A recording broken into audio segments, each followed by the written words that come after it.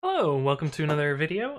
This is a question that I get asked almost every stream, which is, hey, you look like you're, somewhat alright at code. How long have you been programming for, and how did you get started, and etc, etc.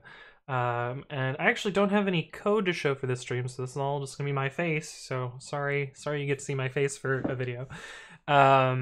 But I started coding when I was about 10 years old, which at the time of recording, I guess this dates the video. At the time of recording, this is about 10-ish years ago. Or sorry, 10. I can't math. 18-ish years ago.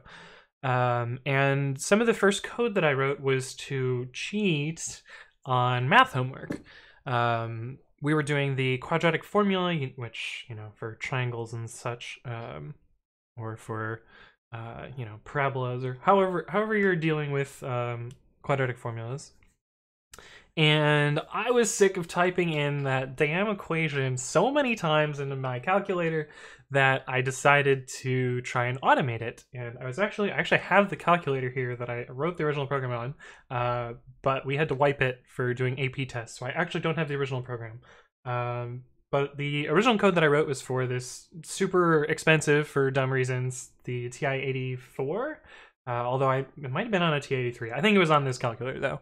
I wrote a small little program that was a quadratic formula solver, where you would just, it'd prompt you for A, B, and C, and you would type them in, and it would spit out whether there were solutions or not, and, saved a bunch of time. I remember there was this one worksheet that we had where we just had, like, 30 of these quadratic formula problems, and you just were supposed to type in that thing in over and over and over, and I was like, nah, I don't have time for this. We're just gonna make a program that does this.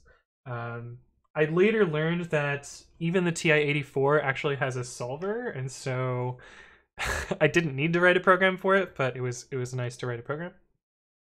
And an interesting thing about that program is not everyone in my classroom had a TI-84 calculator, so they didn't necessarily have access to programming capabilities. And so when I wanted to share this code with some of my classmates so that they could also take advantage of not having to type this out, I found that it was difficult to do so because their calculator wasn't as powerful. And so what I did was I ported this program from TI Basic to Visual Basic, which actually was pretty similar. I want to say it was Visual Basic 5 at the time, but I wrote this code in a Microsoft Word document as a Word macro. So that, like, you would open this Word document and there'd be like a little button in the middle, and you would click the button, it would pop up a form that had text boxes, and you would fill out the text boxes and press submit or whatever.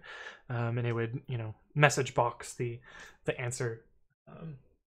And this actually showed me, I guess, maybe the first like magical moment of programming to me, in that like I could take this Microsoft Word document, I could put it on well, at the time it was a floppy disk, and I could distribute this floppy disk to my peers, and they would be able to benefit from the code that I wrote. So in a way, it was kind of showing me that, like, I could put in the effort once, and then many people could reap the benefits of that code.